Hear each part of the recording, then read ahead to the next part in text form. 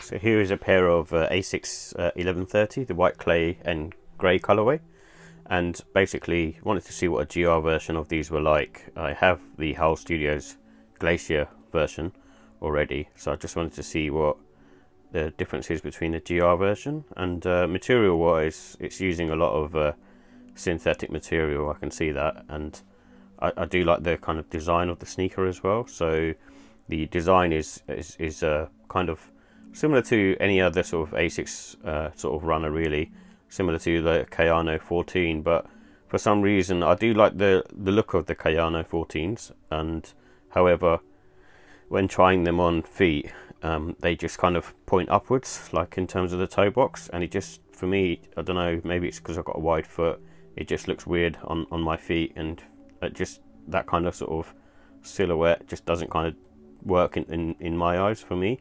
I think if you've got a thin foot and you're kind of wearing the right clothing for it, it probably works, but just doesn't look quite right. I think with this model, I think it's a bit more sort of sleeker and a bit more understated, and also just probably as comfortable as well, because it's got this kind of the ASICS gel in the back here as well. And I kind of, like I said, I like the look of this as well. It's because the back of it, it's kind of got this weird sort of wavy design sort of going through as well, which is quite nice on the heel, and normally you don't see that kind of stuff, and it just kind of wraps all around the sneaker, so it gives it kind of that sort of slightly more sort of sportier look.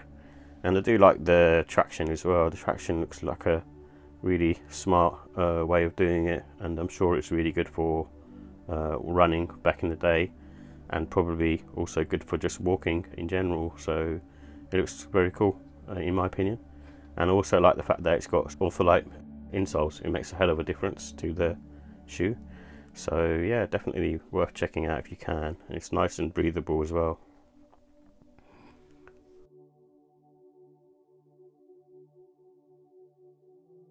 Here are the details for the ASICS Gel 1130 Clay Grey.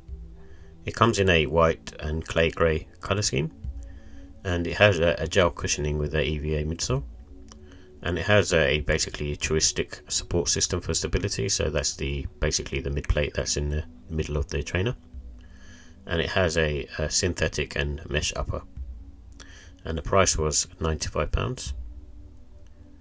In terms of comfort and sizing, I think these have a sort of more of a soft to medium sole.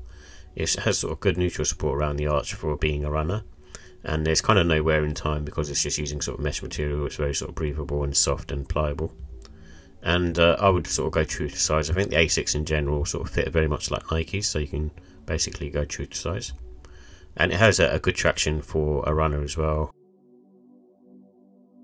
In terms of the look and style, I think these have a neutral colour scheme, which is always nice to see, and that's kind of what attracted me to them. I kind of like the clay grey that's on there, and this kind of sort of sail kind of yellow bronzy type colour that they've got going around underneath the ASICS logo and on the midsole. I think it's just sets it off really nicely, and these are sort of good for spring summer, like any other sort of mesh runner really. I think no reason you can't wear them on all seasons, but if you don't want to ruin them and keep them in good nick, then I'd probably go with sort of spring summer.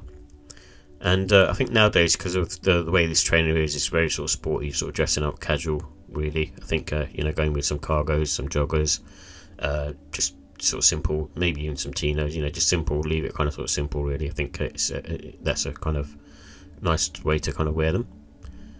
And basically, I think with in terms of the laces, you can go with sort of a combination of, sort of different ones really. So white, brown, grey, or sail.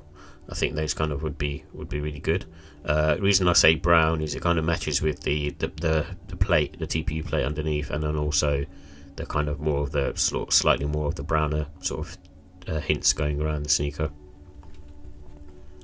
So in terms of the final thoughts, I like the fact that it has sort of neutral comfort, and it's very sort of lightweight. With this particular sneaker, there isn't much tech in there, but it's very, very lightweight compared to other runner sneakers. And the price is really good as well. So for £95, you can't really go wrong. Or else a lot of the other manufacturers are charging a lot of money for sort of these types of runners. I think this is in particular is really priced really well. I don't really have any cons, so I think you can't go wrong with a pair of these. So in terms of the ratings, I give the look and style a 4. The reason being is I have a pair of the Howl Studios Glacier, and basically those are a 5 for me, and I think these just fall slightly below that because of the materials and the sort of storytelling on the other pair. I think this pair is more of a 4 for me. So it's still a nice colorway and a nice looking sneaker, especially for the price. And in terms of comfort, it's a 4 out of 5. It's not like uber comfortable, so I wouldn't say it's the same as a 1906R, but it's kind of getting onto that sort of level really. So it's very sort of neutral, very sort of low to the ground, and just overall easy to wear, especially all day. And the quality, I think a lot of the ASICS products, I haven't had any sort of issues. I know that the materials aren't the most expensive, and they're using mainly sort of synthetic materials. However, the way they made up the paneling and that kind of stuff is just really well made. And the pricing, I'll give it a 5, just because of the fact that it's £95, and a lot of sneakers are now sort of creeping up above sort of £120, £140, and I think they've kind of priced this particular pair right, and I expect them to sort of sell a lot more. And overall, I'll give it a 4 out of 5. I think it's just a really nice sneaker for everyday wear really, so you can't go wrong with a pair of these, especially if you can pick them up on sale for like £50, £60.